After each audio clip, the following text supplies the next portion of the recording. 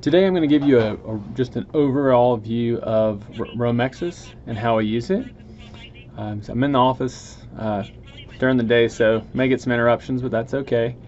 So the two views that you're going to use typically are going to be Explorer View and Implant View. I don't use Panoramic that much because you can get that view. Okay, got interrupted there for just a second. So we use Explorer View and Implant View. Those are going to be the main two. In the Explorer View, typically I'll use it when I'm looking at a specific problem. Like in this situation, we're looking at the lower right molar, number 30. That's the problem in this case. I'm going to run you through the menus. Of all the things on the right side, you can certainly go through and look at each one. But when we're getting ready, just a typical view, we're going to have, let's see, usually the labels will pop up here. Let's see if they will. Well,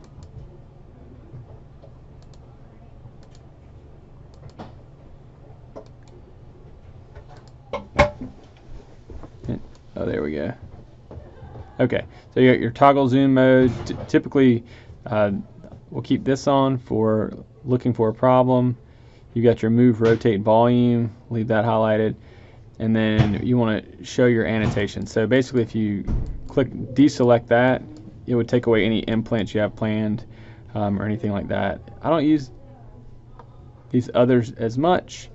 Let's see. I don't use these much. Under annotation, measuring, we use that a good bit. So if you were going to measure a tooth before a root canal treatment, that's helpful in giving you an idea of how long the tooth is. If we want to delete that, we just shrink these menus with the little triangles. Highlight, that would be select all, but there's only one, so we'll use that. Okay, we'll expand the menus. I don't use much, I don't measure angles that much. I don't add text that often or draw either. So of these, under 3D rendering, let's see, what is this? Let's check out this title. Cutoff threshold. So basically this is like how much information will be included. So like if you go all the way up, you can see the face. That's not what we're interested in. So I just slide it until the scan looks pretty clean, but we have most of the bone present. I don't really use these others too much. These three views are good. You can show your sagittal plane. That just helps visualize, and that can be helpful for the team members or patients, because as you slide these views, as you slide these views, they'll move. It'll show you where your plane is actually making the slice. So those are mostly for helping other people who are watching you, or if you're trying to explain something to someone, particularly to a patient, that they would be able to understand better by seeing those slices. So in this situation, next I'm going to show you how I would evaluate what's going on here at tooth number 30. Alright, we're had a little break there. I'm going to continue along. So we are going to look at this, in this case, tooth number 30 on the lower right, obviously. So I'm going to go into the axial view, hold my left mouse. I was still in measuring, so we're going to go over here and delete that. We're going to go back and select move, rotate, volume. On the lower left, the axial view here, I'm going to hold the left mouse button, drag the scan over. Now I'm going to hold the right mouse button and rotate.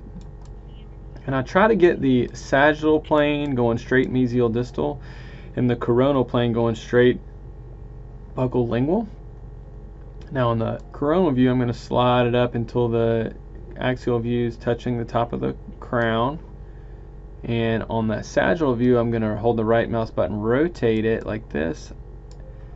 And then I'm going to come back to the axial view, rotate again.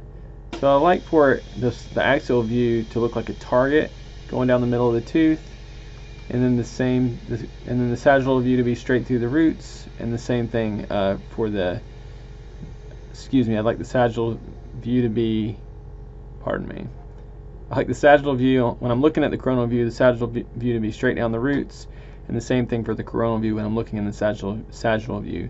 Now, if this was a single rooted tooth, you know, that would be straight down the middle of the canal. In this case, I've got to move the tooth. Like if I want to look at the mesial, I just grab the sagittal view, move it forward, take a look at what we have on those mesial roots, and then slide it back to look at the distal roots. So to me, it's probably, it looks like a fractured root, most likely. Let's see, it's always a little hard to tell, but we did take this tooth out today and it was pretty busted up and had decay underneath the crown.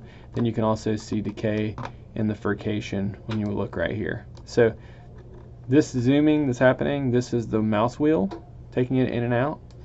Okay, so now we're going to look, just take a look at the implant view. So we're going to select implants. Now let's say that we were going to, well, for one thing we can do, we can come in here under panoramic, we can select auto fit and then autofocus. Typically that's going to give you a nice view, and then on the lower left you can see these slices. So we're going to click on this wrench, Viewport Settings, and then the middle one right here, we're going to slide this up to 40, and what that's going to do is widen. You can see on the upper left there what it's doing. So we're going to widen that view to about 40 millimeters. Alright, and now when we scroll around on the upper left, which would be like a pan view, you can see the lines moving, and then you can also see that on the upper left. You can move the, oh, I have to remind myself here. Blue is axial. Okay, that's right. So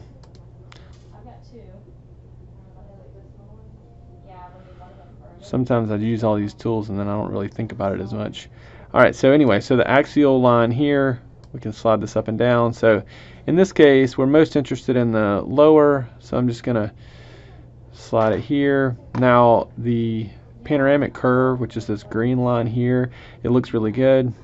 There are different ways we can adjust that, and actually when we change things we have to go back and reselect that we want that to be 40 millimeters wide. There's different things we can do. So for the panoramic curve, we can do edit panoramic curve. So if we just wanted to bring this in on the upper left like this, that would bring your panoramic curve more in line. Like right here, it's coming straight down the middle of the roots at number 30. Alternatively, if it was all messed up, you could select draw panoramic curve. You could also delete it. So for draw panoramic curve, we're going to click here, and then you just start on the left or right, and then you just draw the dots. And then once you've drawn them, you can do edit like we did before. So those are some of the tools. Let's see, the measuring, these are similar. The panoramic curve, yeah, those are, well, auto fit, focus, and then the ones that three I just showed you, those are the most common that we use on this menu. Okay, so I will show you, like in this case, we're not going to place an immediate implant with all that's going on. But let's say we were, you could just come in here like this. You can go to, and this, I mean, helps. This could help for future planning. Well, I'll show you real quick here. I'm going to slide forward until I can see the canal, which is here on the lower left. The mental foramen, I'm going to go to draw nerve. So we're going to go just outside the canal, or just outside the foramen. Click in there, and then I slide on the upper right, we slide our lines back until the front line is hitting the nerve, which would be here. And then I just go 1, 2, 3, 4. Alright. 1, 2, 3. Okay, so this is about as far back as we need to take this nerve. We don't need to trace it on back. So then you come over and you deselect draw nerve.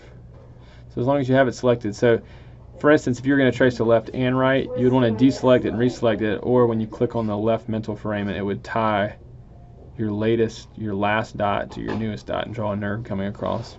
So you can see that in your rendering here. We'll slide things over. There we go. Okay, so now we're going to slide back over to the furcation. So one thing you could do, you grab your measuring tool and just say, if you were going to put the implant about where the furcation is, measure down to the top of the nerve, which is 14. So in all likelihood, I'd probably choose a 10mm implant. We're going to go to Implant Library.